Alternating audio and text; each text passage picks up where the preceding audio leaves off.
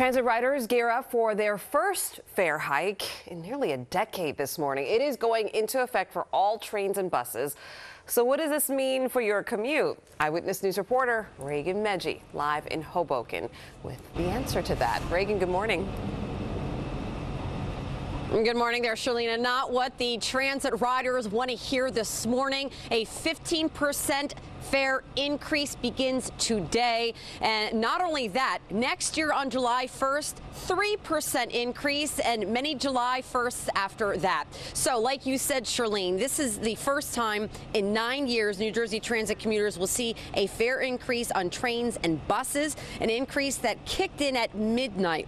Starting today, many New Jersey Transit commuters will see that fare jump. In addition, there will be cuts to commuter incentives and programs. To help ease the fare increase, some of the state's largest businesses will actually be contributing money, a 2.5% tax to help fund the New Jersey Transit. This as severe delays have been plaguing the New Jersey Transit system for weeks. Significant Amtrak malfunctions along the Northeast Corridor have caused hours of delays for New Jersey Transit commuters. Specifically 2 weeks ago, when breakdowns canceled or delayed 130 New Jersey Transit trains, leaving thousands of stranded without access to rail transportation. The service that riders are receiving is not great.